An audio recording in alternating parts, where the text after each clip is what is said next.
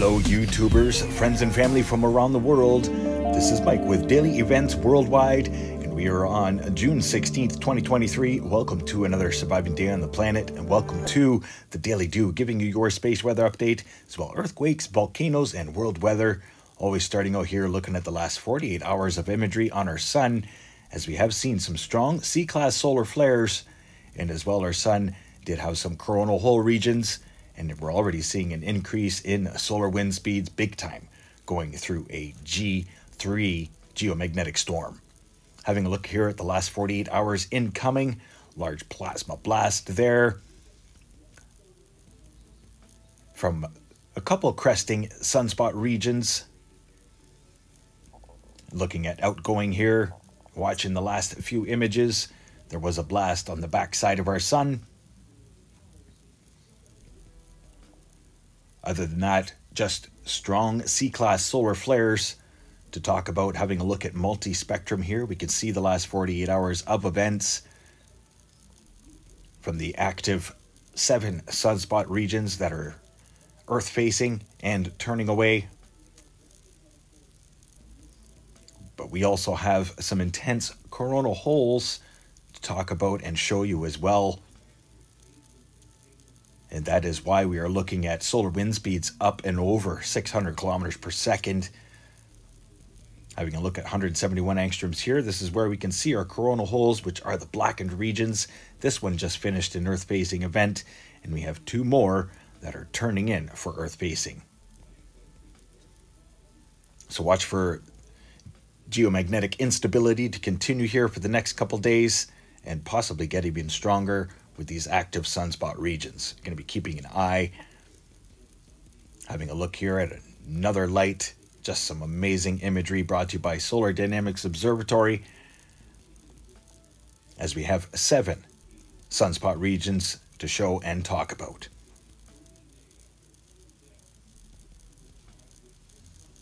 Space weather conditions, we are under a G2, a moderate geomagnetic storm impact, and this is from a coronal hole wind stream. As well, minor radio blackouts detected from the C-class solar flares. Looking at solar X-ray flux, you can see where the C-class solar flares were. 3 of them strong, almost M-class geomagnetic activity. We saw the KP index hop up to +6 earlier today.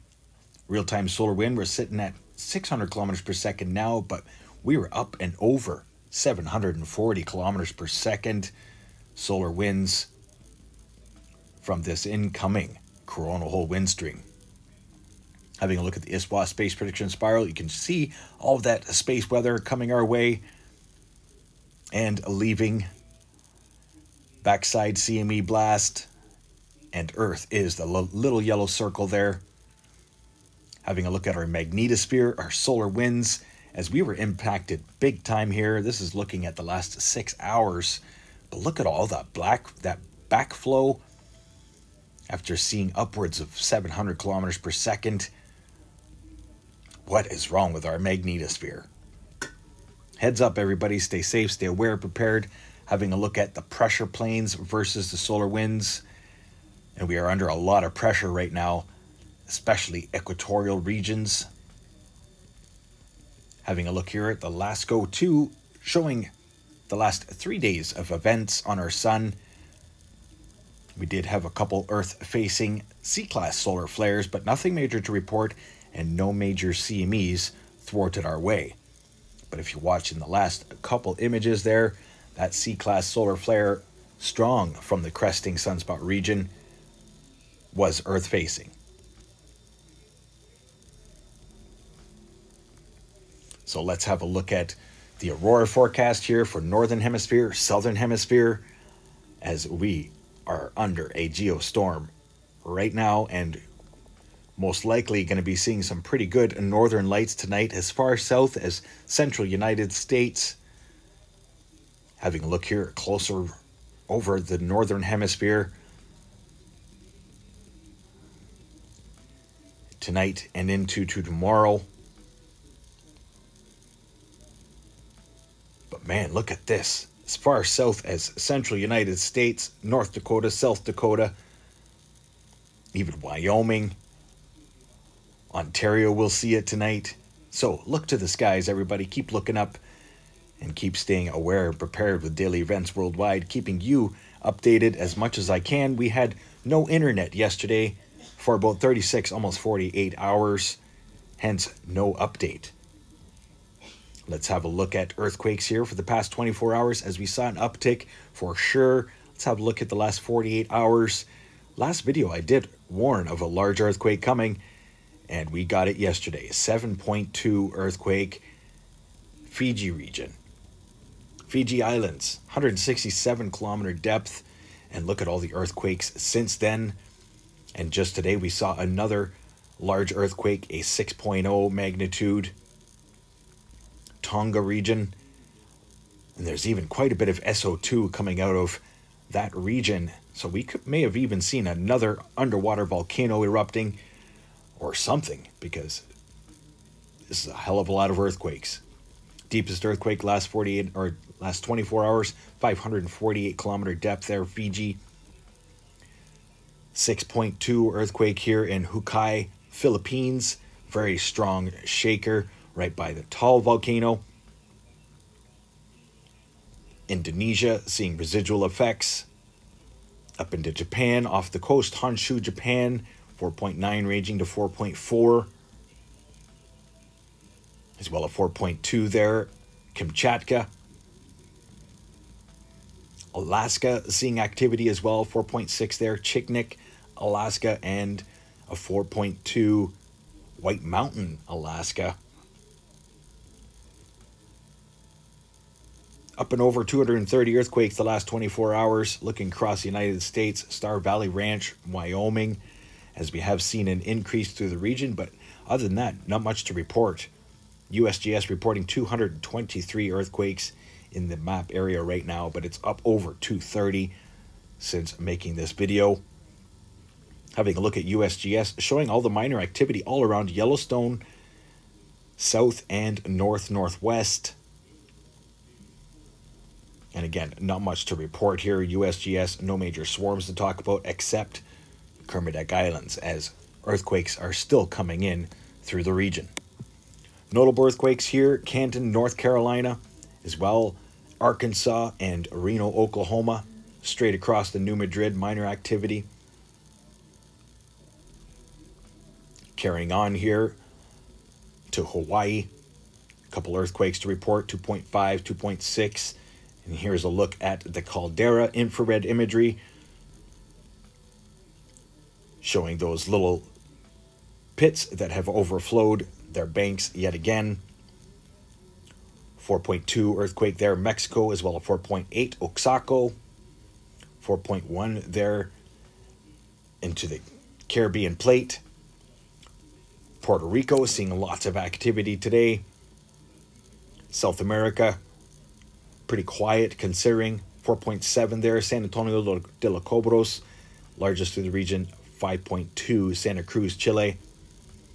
And then a rare earthquake here to report, 4.8 in Coruscant, France, at a 5 kilometer depth. Very rare earthquake. I barely report earthquakes there. Watch for a possible eruption in Italy. Activity into the Somalian plate over the last 48 hours as well. A 5.0 here in Bangladesh. Let's have a quick glance at the last 7 days for shakers across the world. 3 days ago, I had warned of a large earthquake to come from all of that deep earthquakes in the Tonga region that we were talking about. And sure enough, we saw this activity come yesterday with a strong 7.2. The numbers were still very low, under 160 earthquakes in the 24-hour period.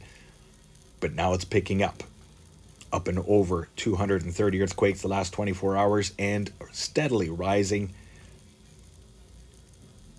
especially with the space weather effects right now under a G2 geomagnetic watch.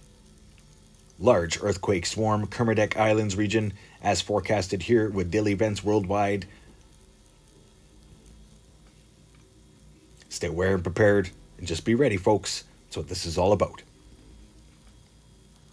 Carrying on here, let's have a look at the Pacific Disaster Center, showing the most recent satellite imagery and as well most recent volcanoes getting updated. Notable here, tornado Wakefield, Virginia, tornado watch. Fuego in Guatemala erupting. Popocatépetl in Mexico. 220 active hazards here. A lot of them are floods. If you want more specifics, please download the app and check it out. Looking at Sabancaya in Peru. As well, tsunami watches did go out from that Tonga earthquake, but none were imminent. Swiss and Najima in Japan. That's about 5 volcanoes out of the 49 that are active and erupting around the world. Stay tuned for the volcanic activity report. Will be coming, as well planetary positions. Lots of smoke and nasty air quality moving into northeastern United States. As far south as Virginia. Big low pressure system here moving into the west coast, bringing some relief for the BC fires. Overlooking the Pacific Ocean. Large low pressure system west of Hawaii, getting ready to trek northeastward towards Alaska in the long range forecast, but a lot of moisture developing here in the southern hemisphere. Atmospheric river of moisture heading towards Western Australia.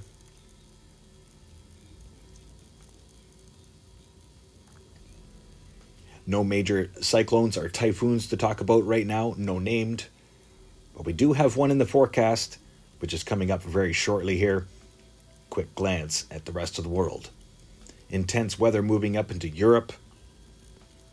Let's have a look at the air quality forecast here, brought to you by windy.com. Quite a bit of nasty air quality through northeastern United States from all of the fires in Alberta and BC.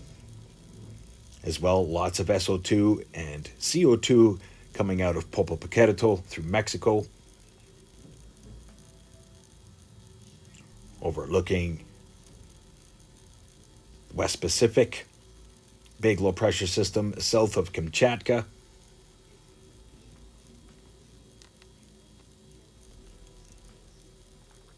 Overlooking Europe and Africa. Not too bad on the other side of the world right now.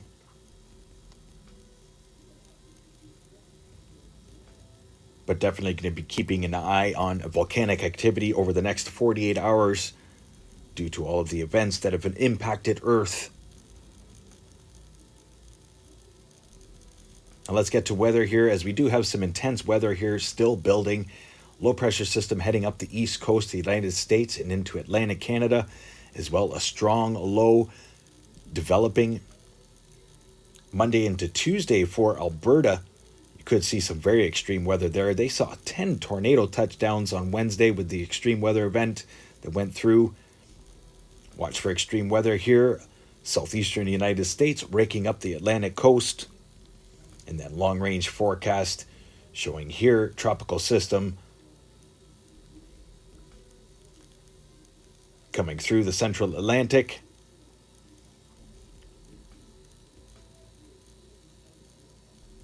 And then towards the Dominican and northward, probably going to be heading towards Bermuda in the long-range forecast. So stay tuned. Having a look over South America, strong low-pressure system off the coast there, but very dry and hot straight across central and southern regions until later in the week, where you finally see some systems moving into Argentina. Overlooking Europe and Africa. Low pressure system off the coast of Ireland is going to be spinning there for the next few days, bringing waves of moisture. And then watch for a strong low to get tucked into northern France and then into Central Europe. Long-range forecast could see some severe weather through Eastern Europe and northward up into Finland. Having a look here over the West Pacific and the Indies. Biparjoy is on land right now and currently heading eastward under the Mongolian mountain range, but being blocked by the westerly winds. overlooking Australia. Some intense systems south of Australia, and as well one lingering around New Zealand. Another low pressure system coming into northwestern Australia. Long range forecast is going to be very wet for a lot of southern Australia right now, and Tasmania, and as well New Zealand. So heads up. Extreme weather, lots of earthquakes, and many volcanoes erupting. Much love, everybody. Stay aware and prepared. Stay young and have fun. And get your daily dew. We'll see you next video. Bye-bye now. If you enjoyed today's video, please hit that like button, subscribe, share with your friends and family from across the world.